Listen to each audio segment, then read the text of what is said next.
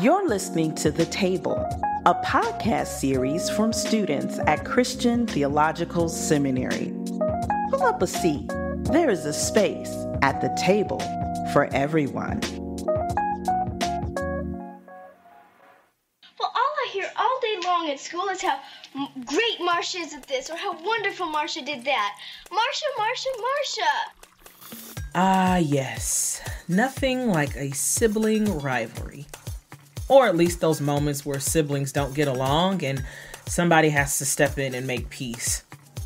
Kind of reminds me of all the times I used to yell at my older brother for bothering me, and I could hear my mom from the other room yell, "Leave your sister alone!" Yeah, like that. And he knew in that moment he had to play nice. And kind of like that, in the previous episode, Cynthia helped us navigate the discomfort of being at the table with our siblings, especially when our expectations, experiences, or otherwise are misaligned. But what happens when siblings aren't going at each other and instead are, actually getting along? What happens when Martha and Mary are engaging communally towards similar goals and in the same direction? And how can we as observers even be empowered by their narratives? Well, let's pull up a chair at the table again in John 12 and find out why everyone's gathered there in the first place.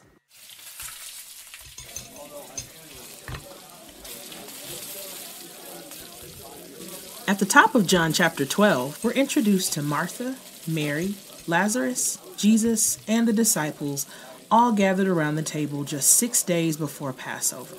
In verses 1 through 10, Jesus and the disciples have returned to what is assumed the home of Martha, Mary, and Lazarus, where he's given a dinner in his honor. Martha is serving everyone at the table, and in another movement, Mary has taken some very expensive oil, poured it on Jesus' feet, and begins wiping his feet with her hair. Judas, with ulterior motives, rebukes this action from Mary because of his own greed. And Jesus interjects and demands that Judas leave Mary alone because she was performing a noble act by using the oil to anoint Jesus now instead of when he's gone. However, that's not the entire narrative. The only reason everyone's at the table is because of the previous scene in chapter 11, where Jesus receives notice about Martha and Mary's brother, Lazarus, being sick. Fast forward to verse 17 and through the rest of this chapter. It's almost as if we're in a waiting room and overhear the news about a family and the prognosis of their loved one. Jesus, the doctor, has gone to see Martha and Mary and ultimately raise Lazarus from the dead. But Lazarus isn't the focus here. Much like the narration in Luke, each sister engages with Jesus differently, just as they do with each other. However, what's seen in chapters 11 and 12 of the Gospel of John are the two sisters interacting, or serving even, in parallel for a main cause, which is Jesus. Now I'm kind of wondering why the author of John chose to narrate the sisters' relationship with each other and with Jesus in this way. Fortunately, these aren't questions or thoughts I have to explore alone. Dr. Parker is the assistant professor of New Testament and Greek at McAfee School of Theology. She received her MTS from Duke Divinity School and her PhD in Bible, Culture, and Hermeneutics, New Testament focus, from Chicago Theological Seminary. She teaches courses in New Testament, Greek exegesis, the Gospel of Mark, the Corinthians correspondence, the Gospel of John, and womanist and feminist hermeneutics unto preaching. In her research, Dr. Parker merges womanist thought and post-colonial theory while reading biblical texts. Dr. Parker is the author of If God Still Breathes, Why Can't I? Black Lives Matter and Biblical Authority, and a forthcoming book, Faith Unlynched. Dr. P, thank you so much for joining me today at the table. Thank you for having me. Yeah. Before we hang out with our friends in John's Gospel, I wanted to begin by asking, what was the defining moment that became the catalyst for breathing life into the work you do today as a womanist post-colonial biblical scholar?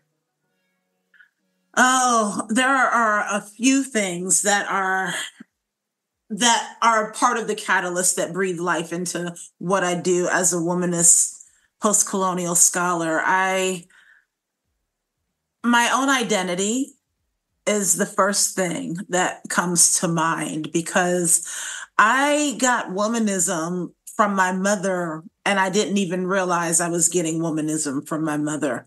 Alice Walker coined the term womanism from a Southern expression where mothers told their daughters, "You acting womanish," meaning we were asking too many questions. We wanted to know everything. We were constantly asking why. Constantly asking why was me. And so when I got to undergrad, this was even before seminary, I was introduced to Dolores Williams' Sisters in the Wilderness. And as I was reading Sisters in the Wilderness, I was like, this is a thing? There's like, you can study womanism, because I read it and I was like, oh my goodness, I know this. This is me. Yeah. So that was the first catalyst. The second catalyst was when I began my PhD journey. There were always folks who would say, well, womanism isn't a thing, or it's niche, or it doesn't add anything to the conversations. And I was like, no, that's not true. Yeah. So I always took that as challenge accepted. So that's the other catalyst as to why I do what I do.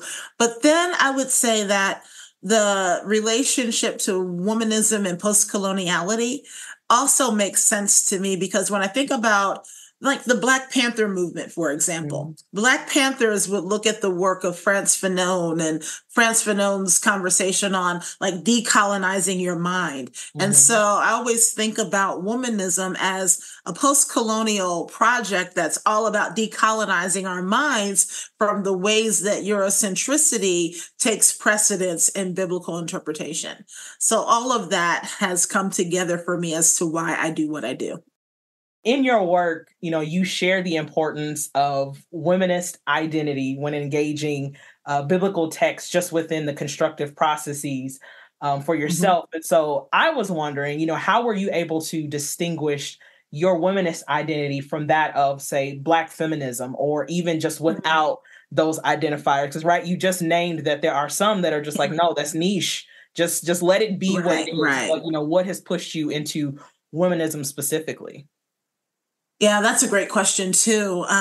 Because folks said that womanism was niche, you always have to ask, well, if it's niche, what is quote unquote the norm? Yeah. And the norm is what like an Elizabeth Schilzer Fiorenza would call mainstream biblical interpretation.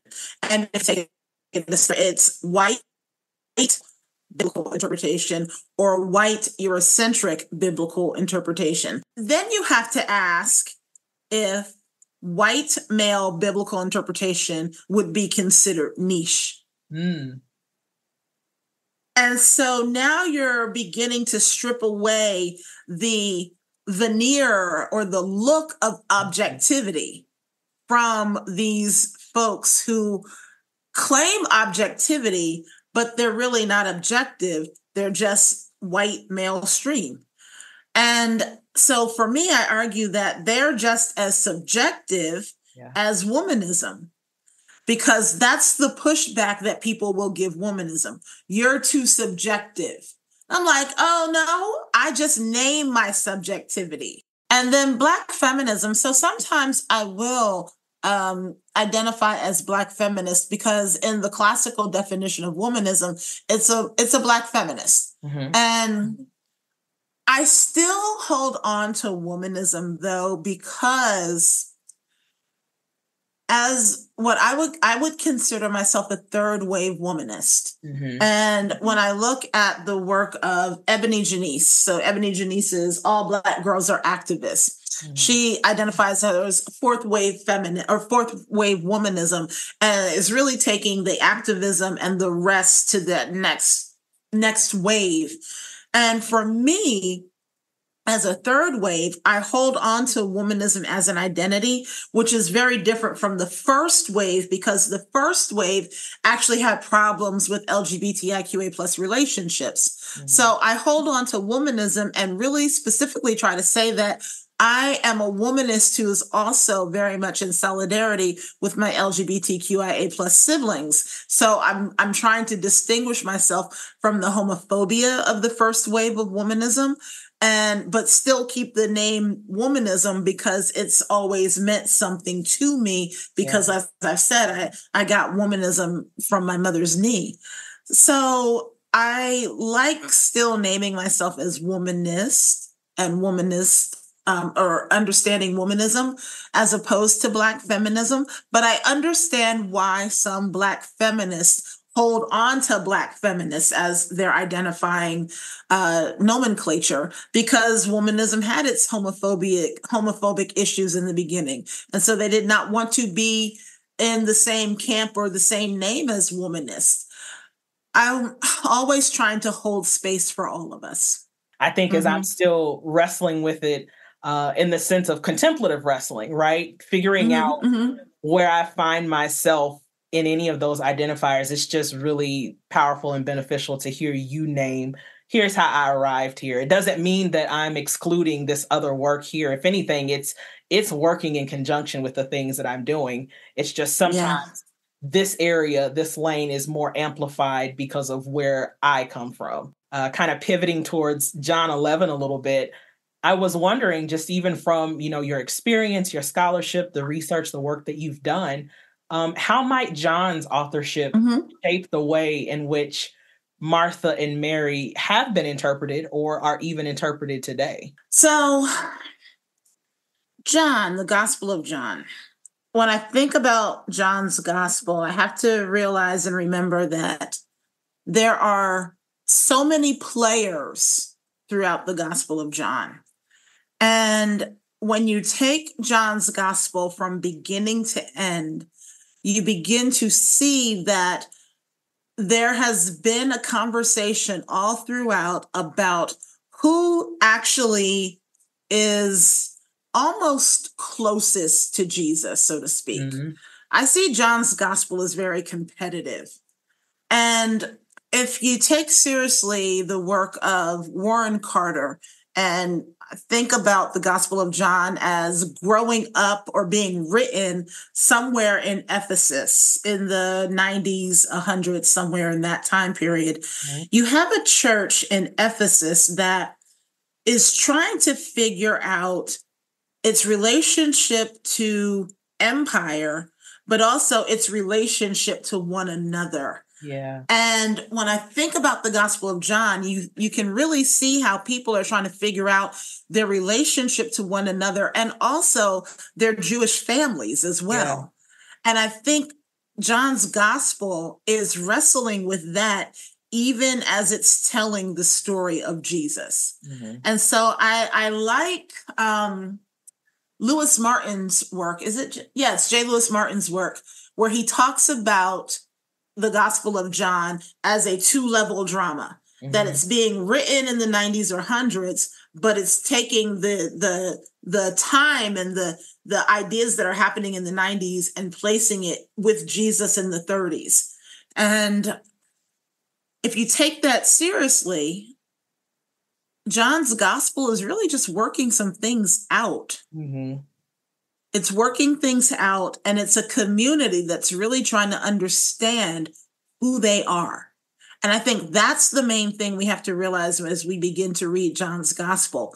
Who are they in relationship to each other, and who are they in relationship to Jesus? And who is the actual leader of this community as well?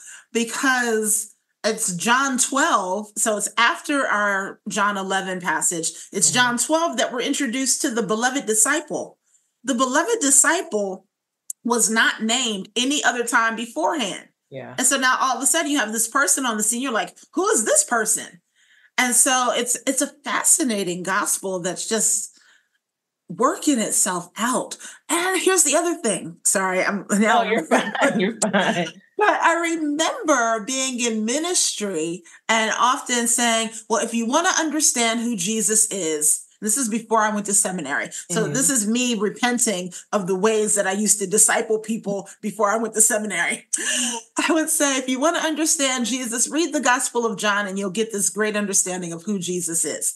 And I think that's true, but I think we do a disservice, especially if we're in church settings and we're discipling new Christians and telling them to read the Gospel of John, that they miss other elements of Jesus if they don't read Mark, Matthew, and Luke. And then kind of get to the Gospel of John. The Gospel of John has this higher, I would say, Christology than the other Gospels. And so what does it look like to wrestle with a more human Jesus as opposed to this more super high Christological Jesus? You're bringing up like all of the really distinct nuances that come to mind for me when I think of the Gospel of John, just even in comparison to its, synoptic counterparts. Like, you're coming from this time frame, this Greco-Roman world, Hellenistic Judaism, like you mentioned, they're still trying to figure out all the things. At the same time where the appeal is to like the insiders, so to speak. Right. And then it's kind of pushing this case against those that fall outside of the insiders, which often John will reference as the Jews, or Gentiles in and of that. So it's like all these different tensions that are happening all over the place, all at once. And to your point, I definitely agree that there's a disservice that's done when we overlook the context in which this composition was built. Yeah, I think that both Luke and John bring women to the forefront. And I think that they're wrestling again with who's the actual leader within the early Jesus movement. Because we have to realize when you get to the end of the Gospel of John, you have Mary Magdalene, you have Peter, you have the disciple whom Jesus loved, all running towards the tomb. Now, when I teach that passage at John 21 with Mary Magdalene, I actually have students read it without the Peter and beloved disciple running. And you can read it, and this is the work of Anne Graham Brock out at University of Denver, Iliff. You can read it without the Peter and the beloved disciple narrative there, and it flows straight through. So what does that mean?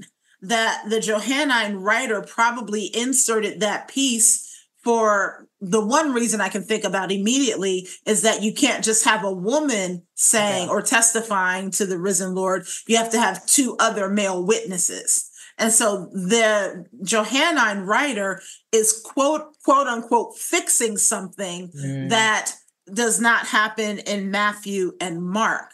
Luke fixes it as well by having Peter run to the tomb at the end of the Gospel of Luke. So even though Luke and John, I think, forefront women, they still backhandedly say, but they're still not good representatives, which is always problematic. But